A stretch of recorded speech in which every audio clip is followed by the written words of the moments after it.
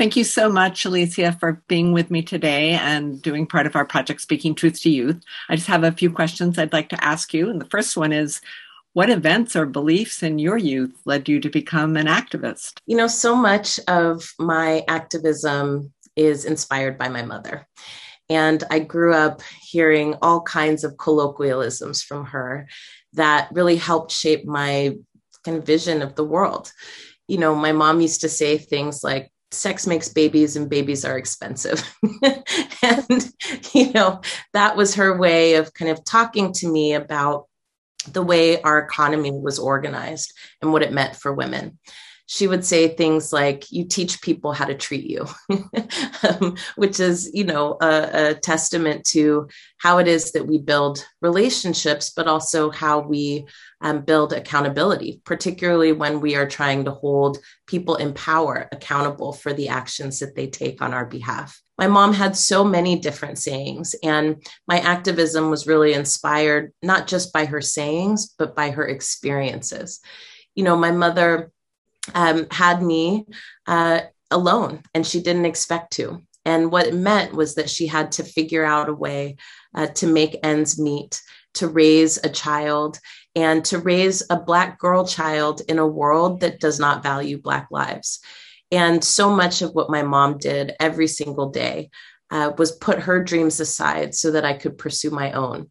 And for me, what that inspired in me was a belief that women like my mother deserved to be able to pursue their dreams while everybody else was awake, not just while everyone was asleep.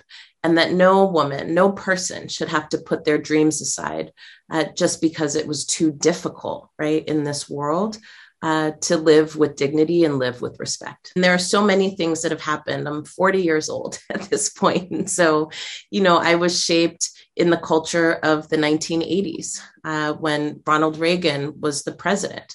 I was shaped in the 1980s where, music television was my way of understanding also world news. I was shaped in a time when politically the country was changing pretty dramatically. And there were all of these narratives happening about Black people, Black communities, our worth and our value. Growing up, I remember the uprisings in Los Angeles when Rodney King was beaten by LAPD, and it was caught on video camera for one of the first times that I think we had seen. And so that actually led to the not guilty verdicts of so many of those officers, led to an uprising in Los Angeles that shaped my understanding of what was happening, not just in my state, but also around the world in my communities. So I think there are many examples of events that have shaped my understanding of why we need to fight for a more just world, and also what my role in that could be. What continues to motivate you or guide you or give you courage? What motivates me is that I believe that Black communities deserve to be powerful in every aspect of our lives. And that in order for us to get there, we have to change the rules that have been rigged against our communities for a very long time. Everything that I do, everything that I think about, every moment of my life, I spend trying to figure out how to get us to be a little bit more free. And, all of that is inspired by the people that I've met along the way who also share the same dream and share the same longing. And for me, the way that we accomplish that longing is by coming together and understanding the problems that are facing us every single day, understanding why those problems exist and who's responsible, and then coming up with a plan together for how we're going to change it and taking collective action together. When you talk to people who say, but all lives matter, what do you respond? All lives do matter. And unfortunately, in practice, that's not true. So if we want to get to a place where all lives matter, we have to fight for the lives that currently don't. That's the only way that we get to equity. So what advice do you have for youth activists? For young people out there who are trying to change the world, change the things that you can no longer abide by, my advice would be have a soft heart and tough skin. The reality is this work is hard. And change doesn't happen overnight. It takes a lot of work, a lot of dedication. But also, I will say there will be disappointments along the way.